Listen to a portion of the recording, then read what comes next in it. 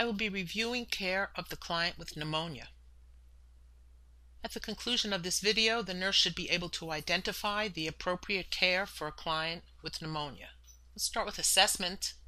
You might find fever, chills, leukocytosis, a productive cough. The sputum could be rust-colored, green, whitish yellow, depends on the organism that's in the sputum.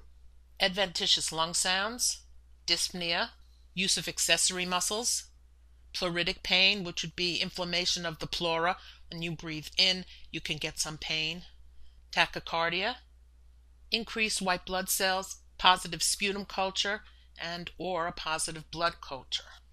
Taking care of the client with pneumonia, you would be monitoring vital signs, checking breath sounds and O2 saturation, cough and deep breathe every 2 hours. You want to make sure that the person is aerating well and is expanding their lungs well. You would also use chest physiotherapy. Incentive spirometer. You will encourage fluids for several reasons. One is that with the fever and with the dyspnea and the breathing, they could be losing insensible fluids, and also encouraging fluids will liquefy secretions if there are secretions in there. Again, suction, PRN, provide oxygen.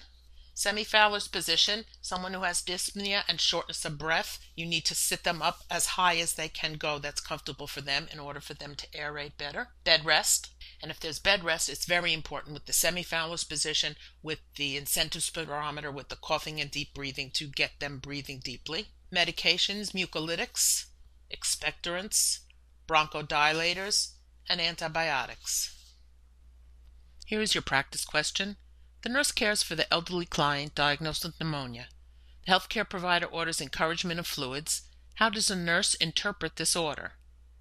Number 1, the order is to provide large amounts of fluid to promote urine output so that the antibiotic is adequately excreted. Number 2, the order is to provide adequate hydration and nutrition through intravenous infusions. Number 3, the order would put the client into congestive heart failure. And number 4, the order is given because the client needs to replace fluids lost through fever and dyspnea. Take a moment to see if you could find the right answer.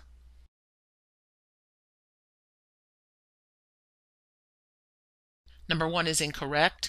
The question does not indicate which antibiotic has been ordered for this client. Do not make the mistake of reading information into the question. Number 2, the question does not indicate anything about other orders for this client. It cannot be assumed that the client will receive adequate hydration and nutrition parenterally. The order would put the client in congestive heart failure. Although the nurse would monitor an elderly person, such as this client, for signs of CHF, the need for fluids must be addressed.